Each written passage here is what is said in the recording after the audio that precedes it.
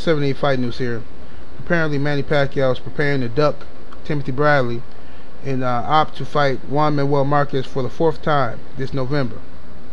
This works out perfect for Bob Arum. Shout out to Bob Arum. I'm not going to waste my time talking bad about Bob Arum anymore, because you know what? He's a mad scientist. He's the smartest promoter in the sport of boxing.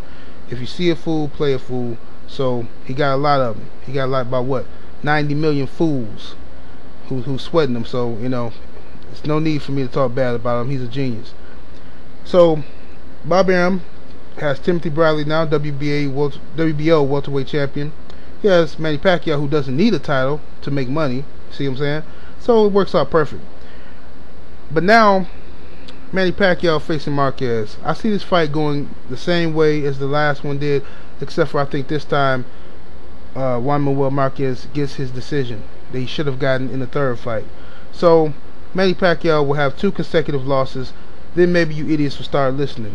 So I see Pacquiao possibly even being dropped in this fight. Okay? I see him possibly even being dropped in this fight. But I believe Juan Manuel Marquez wins this fight on a split decision. Let me know what y'all think. 78 Fight News, holla.